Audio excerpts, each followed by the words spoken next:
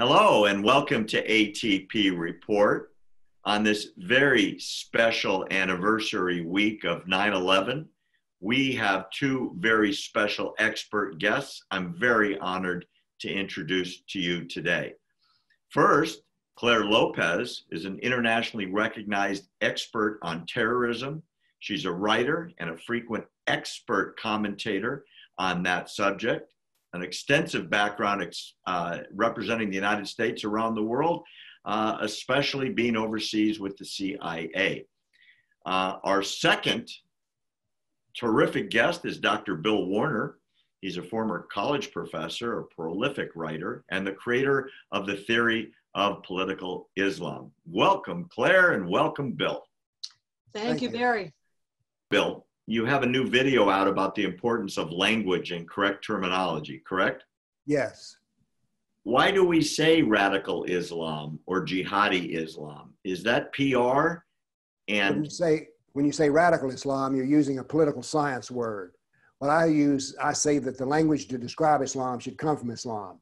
And the most important word we need to add to our language is kafir, unbeliever. I did a counting in the Quran in Arabic of all the uses of the word kafir, and there were some 400 uses of the word kafir. And in those, 345 times it means kafir is that who is despised.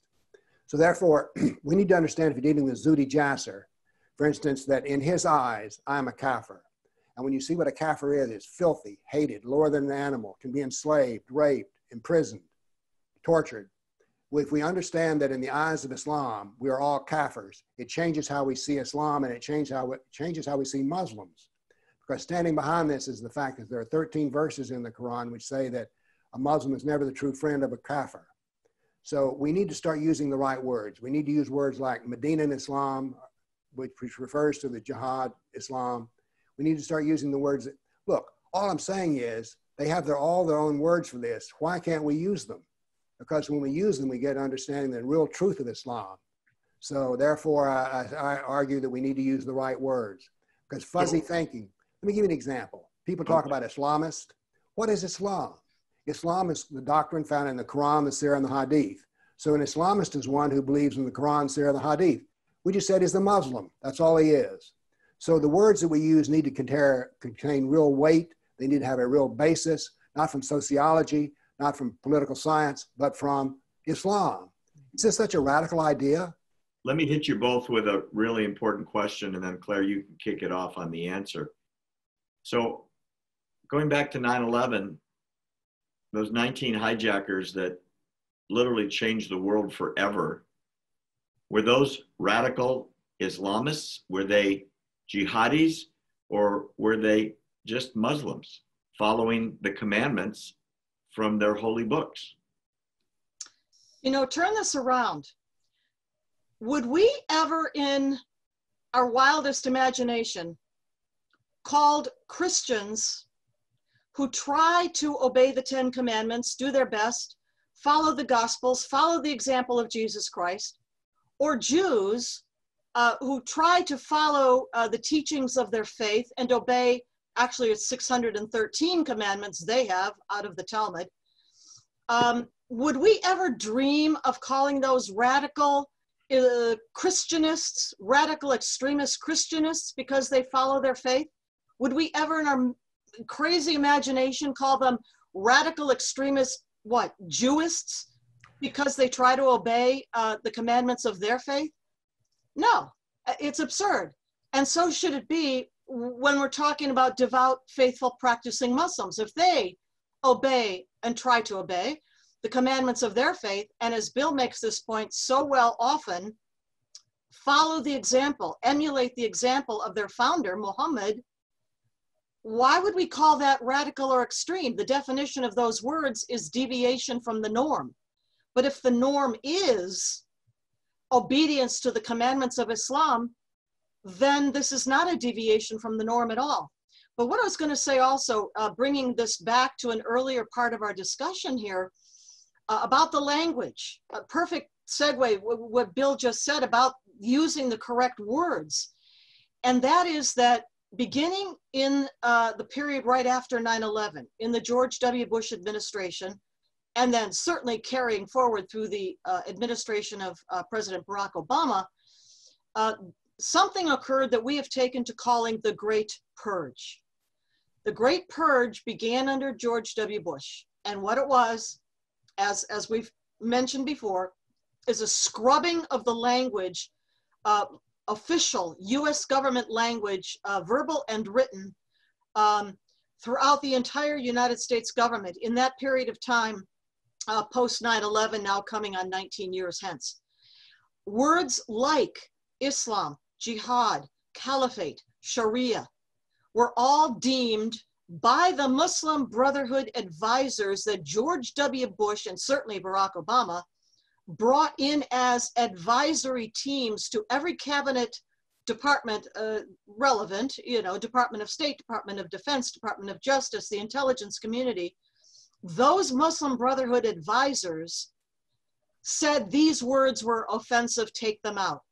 And our government acquiesced and said, okay, if they're offensive to you, we won't speak them anymore, we won't write them. That is what happened to Bill and other knowledgeable instructors like Robert Spencer, John Guandolo, Steve Coughlin, and others, Bill Gothrop. They, along with their teachings, their syllabuses, their PowerPoints, their presentations, were all purged from the US government, the Great Purge, we call it. And unfortunately, to this date, President Trump has not even begun to reverse that situation. Now, granted, he's got a few other things on his plate and has ever since he came to office, but this is important, and the Great Purge must be reversed if we are ever to confront the threat of Islamic, the Islamic movement, as they call it themselves. I absolutely agree. Why did we agree to take them all out, Claire? Bill? Well, because, as we've said, the Muslim Brotherhood had infiltrated America, American society, and the American government way long before 9/11. We'll recall, of course, they're founded in Egypt in 1928. They came to the United States. Muslim Brothers came to the United States just after World War II.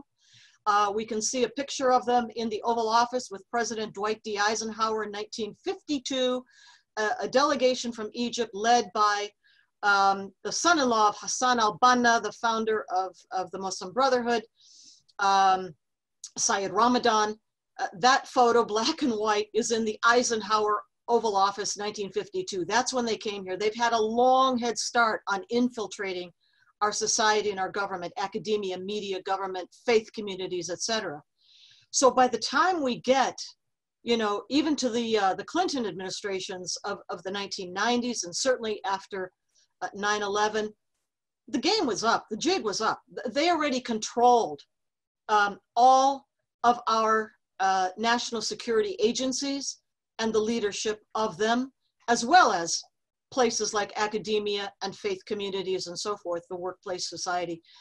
But in terms of the government, they were already embedded in the Clinton years, deep inside of our government, and they've never been rousted out, either as appointees or as advisors sometimes. They're still there. I mean, take the Department of Homeland Security and their, as they call it, Countering Violent Extremism Advisory Committee, right? And who's on that committee? Well, under the Obama administration, the Secretary of Department of Homeland Security was Janet Napolitano. So she brought in the Imam Mohammed Majid, for example, the Muslim Brother head of the Adams Center, All Dulles Area Muslim Society Center out near Dulles Airport in Virginia. Imam Mohammed Majid, to this day, leads prayers for the Trump administration at their national prayer days, to this day. This is what I mean. The Great Purge has never been reversed. These influences of the Muslim Brotherhood or the Islamic movement, that's what they call themselves, have never been rooted out to this day. Thousands died. The world changed forever. And I don't just mean going through the airport where it used to be 10 minutes and now it's 2.5 hours. But literally the world changed, and all over the world, because of what happened 19 years ago this week. what is the one thing each of you would identify as the biggest change in the world because of 9/11? Bill, you go first. I'll have an odd suggestion. Something that has happened that has been an unseen revolution that has happened in the intellectual world. After 9/11, a lot of scholars put themselves to work to make the doctrine of Islam clear and easy to understand for anybody. Anybody who wants to can now understand the doctrine of Islam. We have an entire grassroots organization that has put this together. This will have long-term effects which we cannot measure. So I have a degree of optimism here. For the first time in human history, it is now possible for anybody to understand the doctrine of Islam if they merely want to. And this will have long-term effects which we cannot anticipate now. So that's my note of optimism, of a change that's unspoken and unnoticed. I love it, because the best counter to any movement is education. If you don't know what's coming, and you don't know where it's coming from, and you don't know why it's coming at you, you're a victim. If you're proactive and you understand it, you can prepare, defend, and be ready to make things better, or at least enhances your survival. Claire, what would your takeaway from 9/11 be? How did the world change? I would agree completely with what Bill just said, and maybe take another step onward from that. Bin Laden and Al-Qaeda and the others did achieve what they set out to do, which was to rouse up the forces of Islam since the days of colonialism that had been at least somewhat suppressed. But that then gave the world the opportunity to see once again what Islam really is about.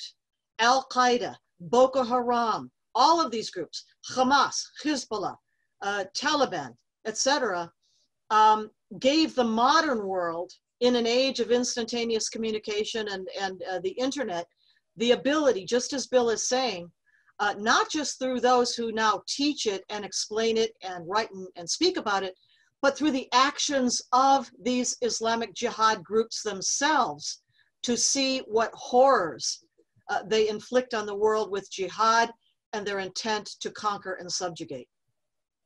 Well, I appreciate both of your optimistic, educationally minded takeaways. It makes me feel a little better, especially on such a somber week as we are now experiencing. I want to thank both of you for coming on today in light of the fact that America will be remembering our dead and how the world changed 19 years ago. Bill, tell people how they can find out about you and what you do, would you please? I have a website called politicalislam.com. You can see my videos, newsletters, books, the whole 9 yards. And by the way, I don't really sell books. I sell educational systems. There's designs for you to educate yourself so that you too can know what Muhammad said and did and understand the mind of Allah. Excellent. How about you, Claire? Where can people find you? Well, I don't yet have a website, but you can find much of my writing, my videos, and other presentations online at a couple of different websites. One is at theunitedwest.com and its partner, ShariaCrimeStoppers.com. I'm also posted up at the Citizens Commission on National Security. Many of my presentations are cross-posted with Brandon Howes at worldviewweekend.com. And I am online on social media at Clare M. Lopez on Twitter, on Parler, and on Facebook, same my name. And eventually I hope to have a website. And both of you are on AmericanTruthProject.org, and we're very happy to have you. For those viewers out there that have not yet subscribed to our text message alert system, I would encourage you to take out your cell phone and type the word truth, T-R-U-T-H, and send it to 88202, push send. You'll be automatically subscribed to our free service that gets you brilliant insight like Dr. Bill and Claire's joining us today on this show and all of our future stuff. We never charge for content. If you're a little more old-fashioned, you can go to AmericanTruthProject.org and sign up to be on our mailing list there, and you'll get the same stuff for free in your email. For ATP Report, thanks for joining us today. I'm Barry Nussbaum.